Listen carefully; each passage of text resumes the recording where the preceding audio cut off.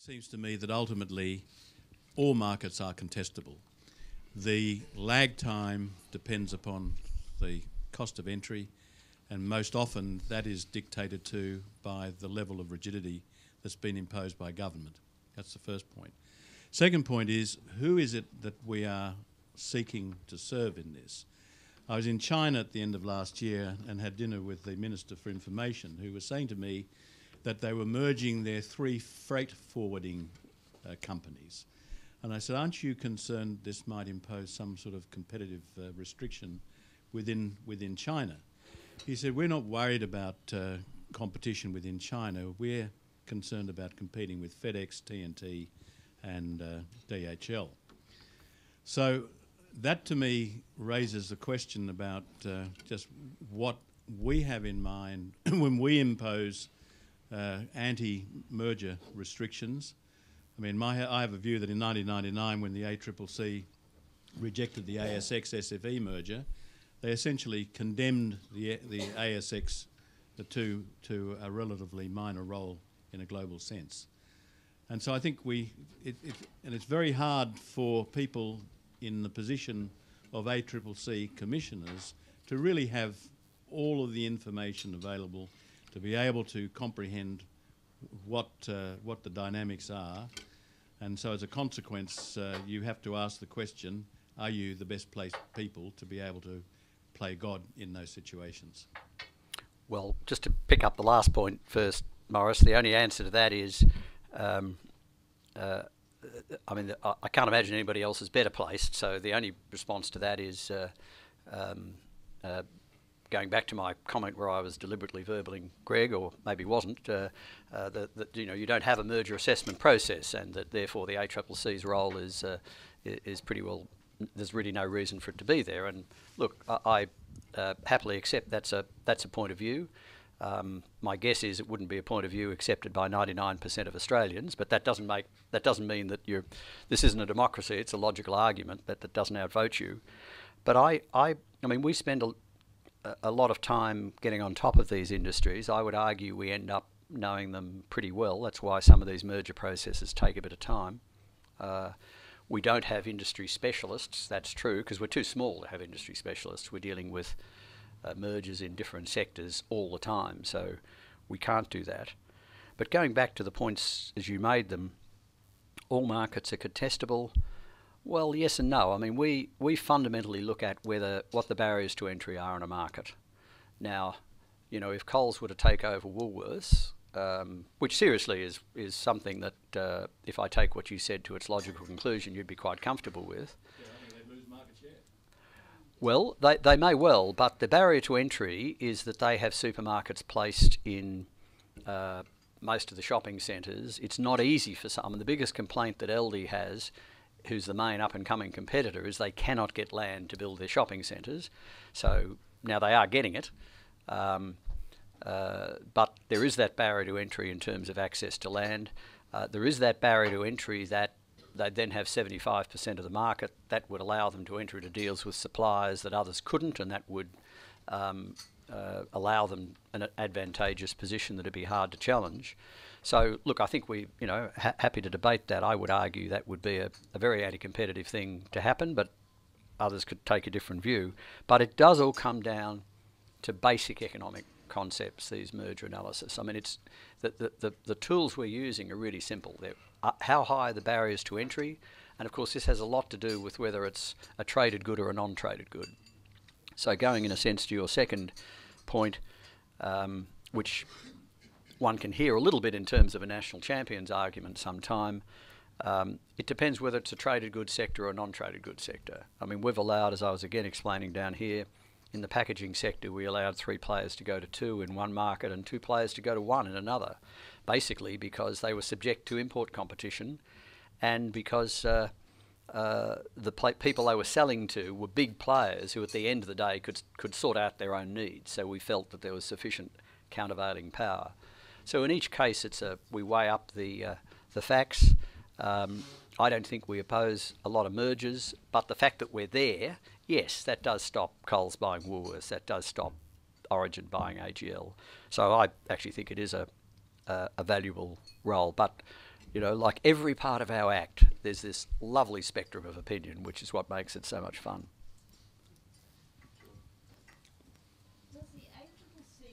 You've got that microphone behind you. Sorry.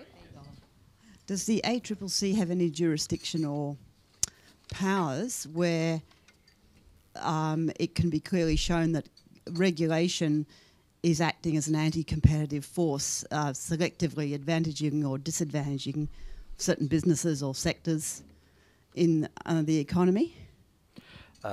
No, we don't.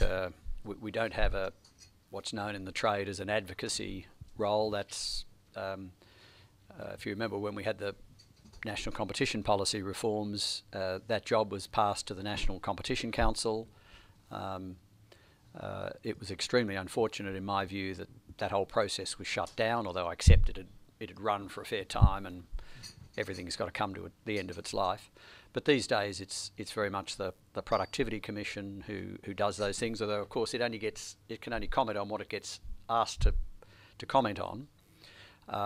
So the broad answer is no. What we do though is, and what I've said publicly, again somewhat controversially because there are people who don't like me doing this, but I've said where we have particular insights on policy questions, then we will make our views known.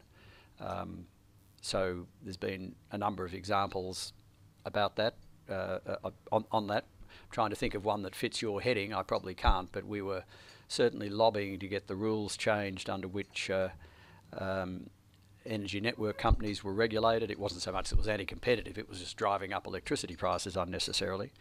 So there's been a range of areas where we will talk if we think we've got insights others can't get. Because I think to some extent we in doing all the work we do get an understanding that Treasury can't get, ministers can't get, and yes, we could just quietly say those to government, but I think where there are issues that are close to us, we should make our views publicly known, but it's a very controversial topic. So the short answer is no, we don't have that role. And down here, Michael. Rod, I've got a lot of sympathy with your proposal to put it all on the back of an envelope, maybe an A4 envelope. But the opposition spokesmen have said they're going to have a root and branch review of the Act. And the man who, former High Court Justice Dyson Heydon gave what could be viewed as a campaign speech a couple of weeks ago at a conference to chair that review, in which he referred to the Act as legislation in competition with itself. Do you or does the Commission have a view on the way in which, the extent to which the Act does need to be reviewed and amended? Look, there's two elements to that. I've only heard bits of Dyson Heydon's speech. I've actually got it there to read as part of the weekend reading.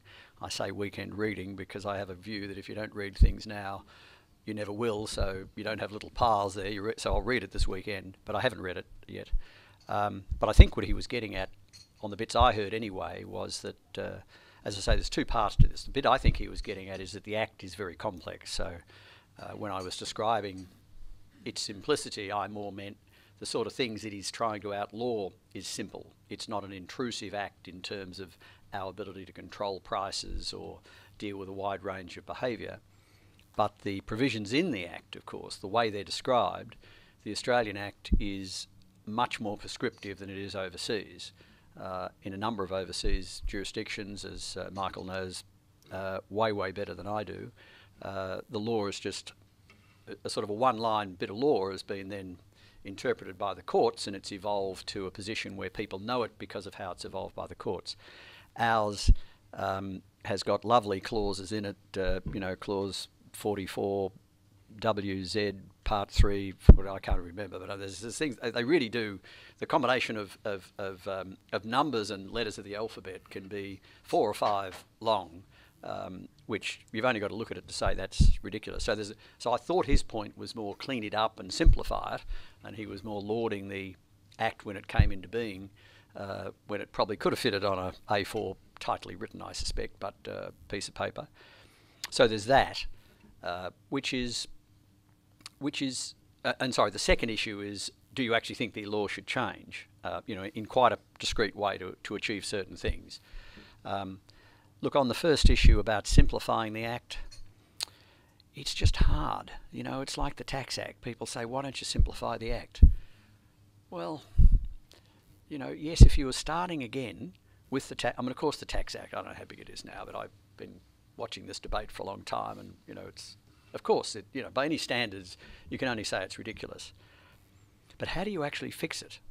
Do you just throw it over and write it again?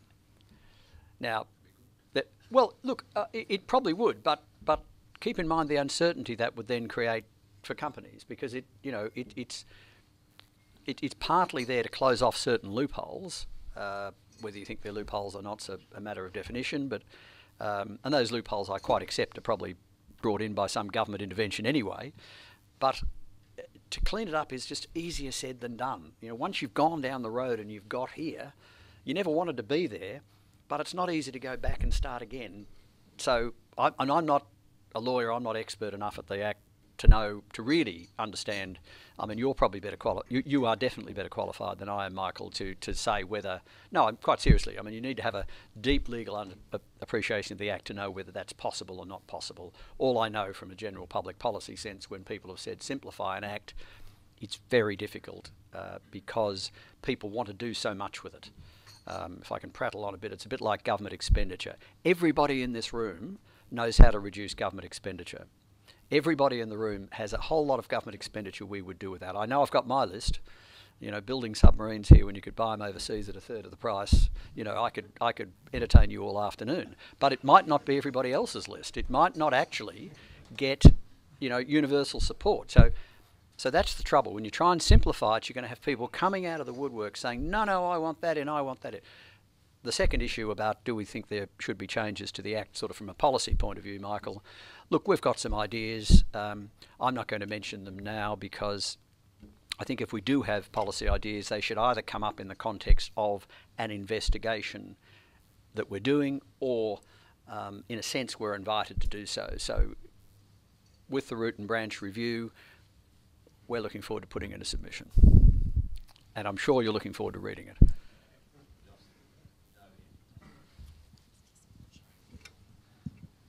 Thanks. Rod, I'd be interested in whether or not you have any views on what I see as an impending global competition between competition regulators. I'm thinking of the recent merger between Xstrata and Glencore was ticked off by every competition regulator in the world. Yes.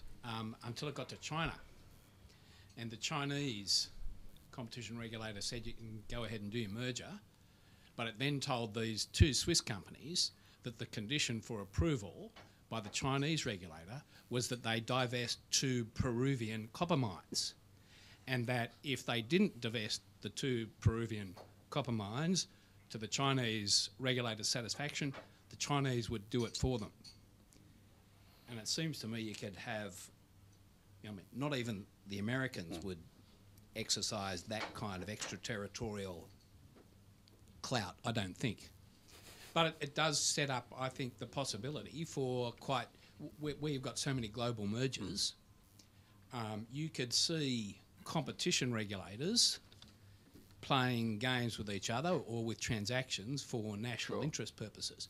Is there any global organisation, is there any way of trying to modify what seems to me a sort of potential regulatory arms race? Well, look, a couple of comments. It clearly is a problem if you've got a worldwide merger. There's now competition regulators in about 110 countries, and so if it's a merger of two global players, then you've got a lot of hurdles to jump. I'd say a couple of things, though.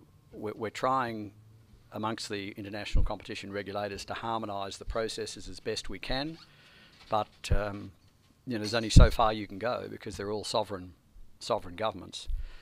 In terms of the competition regulators, look, I'm of course completely biased, but I just don't think they try and do what you're concerned about. I mean, look, I'm not talking about China or individual regulators, but you know, we've had a number of mergers, international mergers, where overseas competition regulators have stopped them or impeded them in some way.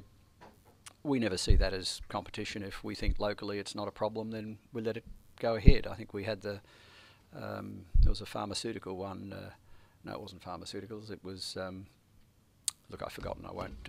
I'll muck it up if I go. But there was a recent merger where we let it go through with quite modest change because of issues to do with the Australian market. And I remember talking to some of my colleagues overseas who were taking a much more heavy-handed approach, and I explained our approach. But I don't think, it's not as if the world's watching us. It's just the international competition regulators who know each other's existence, and they really are a fairly free market bunch of people, you might be surprised to hear. So I don't think much of that goes on, but look, it's a problem. If you're trying to get a global merger through, and you've got to get it through 10 different competition regulatory agencies, try as we hard as we may to get them to have the common processes, they're not common, and it's really difficult.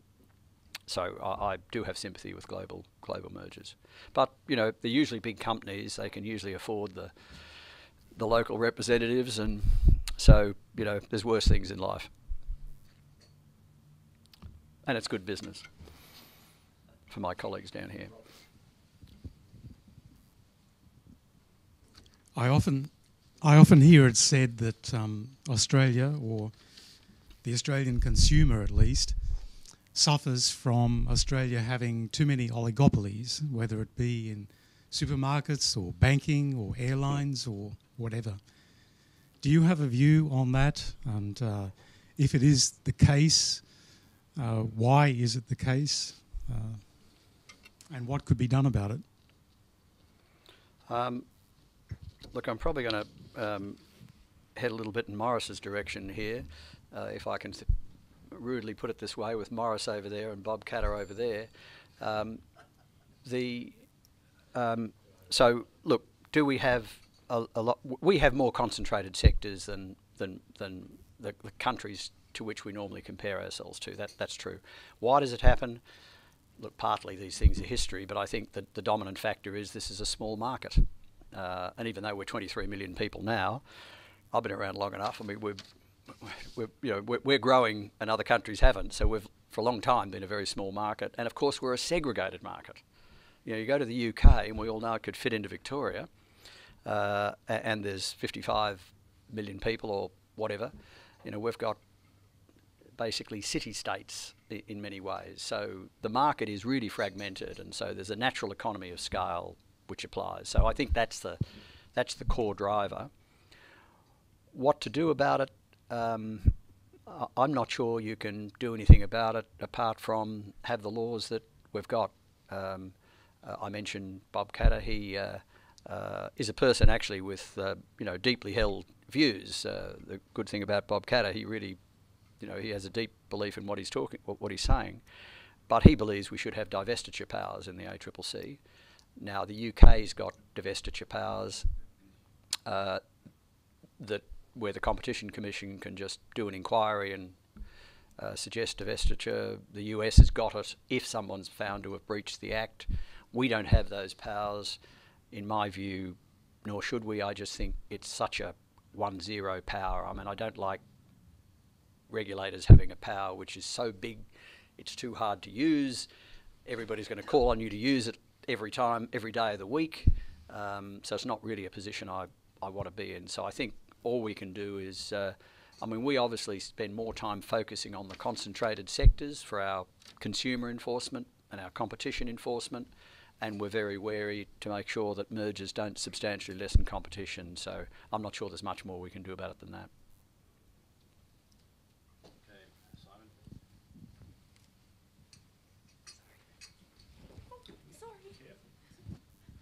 Simon. I'm interested in your view in the increasing role that people are trying to use regulation for protectionist purposes, including things like parallel importing, but most recently in this case, supermarket regulation, the attempt to protect Australian farmers through competition regulation.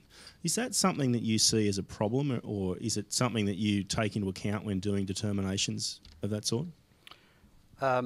Look, just quickly, given the time,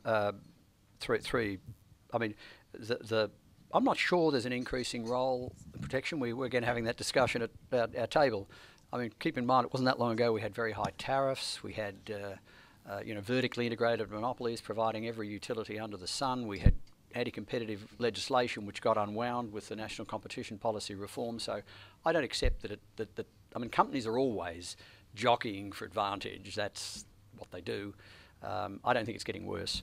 But look, I accept that you've got issues where the courts, I mean, there's been recent court judgments that make parallel importing a little harder, and that's something that perhaps the policymakers need to look at. So there's a need for constant vigilance to make sure these things aren't happening.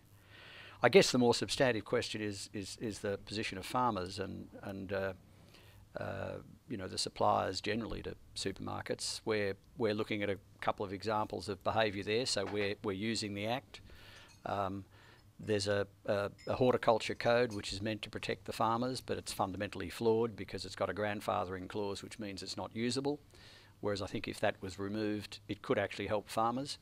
And the supermarkets, through their own initiative, I hasten to add, have talked about a code to guide their relationship with their suppliers. That's their initiative. It wasn't something we invented, but on balance, I think there's probably some advantage in doing that as well. So I think where you've got concentrated sectors, because there's a lot of industries at the moment that are selling 80% of their produce to the supermarkets, they've got a lot of power.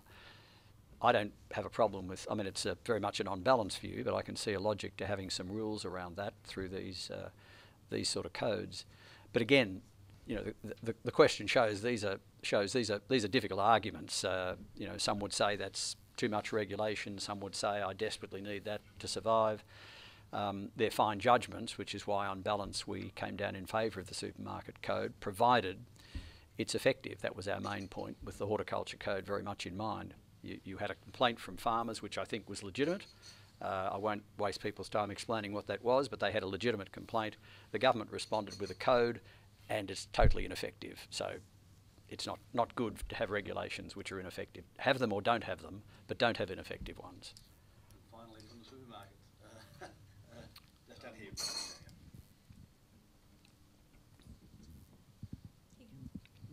I don't like this talk all the time about Coles taking over Woolworths. I'm from Woolworths, by the way. I just I'll put it the wonder other way how around. you can decipher when people who are inefficient and don't face up to it, but fall to you as the excuse for their inefficiency by saying, why don't you do something about the competition?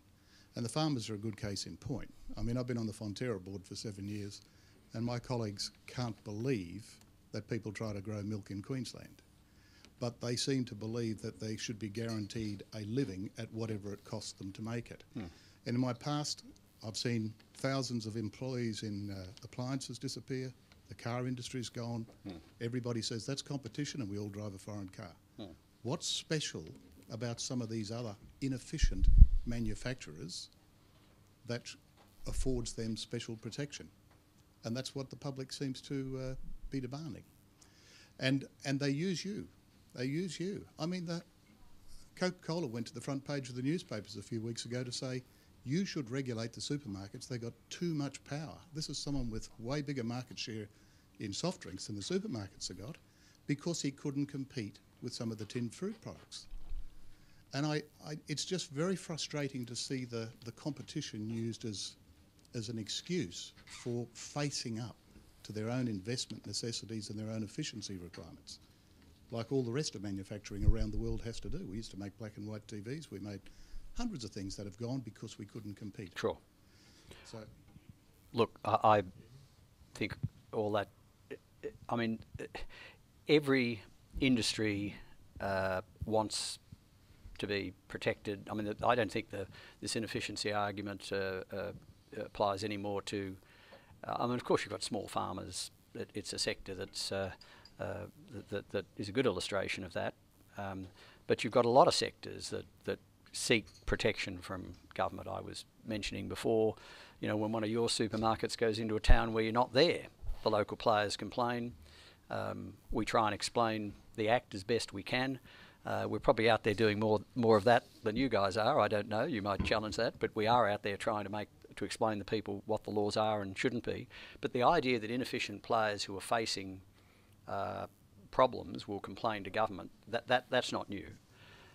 So it's not just the you know, it's not just the people who supply to you who want us to do things. It's a whole lot of industries who want us to do things.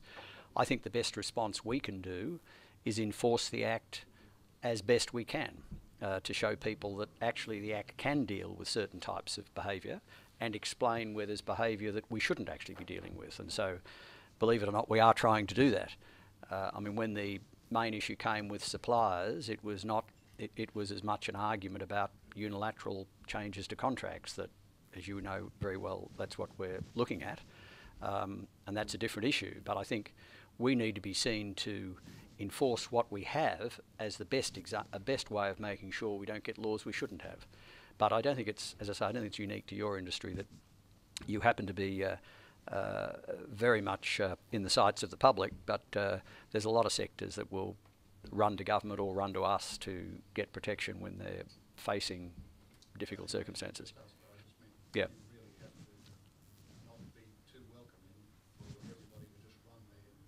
Oh, and as I say, I have. I'm sure you're hearing more of what I say over here than what I say over there. But I mean, we're out there explaining what the Act should and shouldn't do. I've even gone on to Alan Jones to explain that.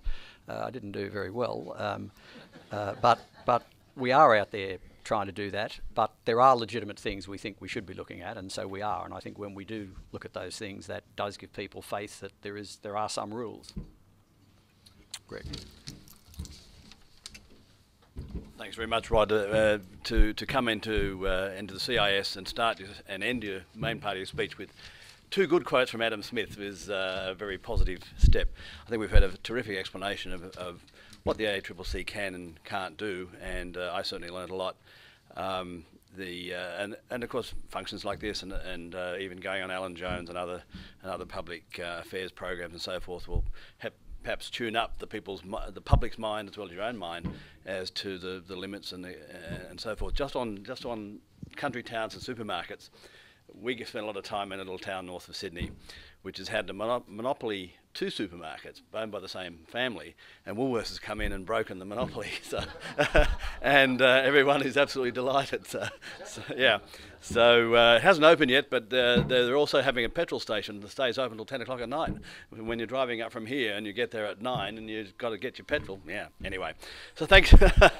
So look, thanks very much for spending the time here, Rod. It was a terrific presentation, and I think everyone, as I say, learned a lot and gained from hearing what you had to say. So please join with me, and thank you, Rod.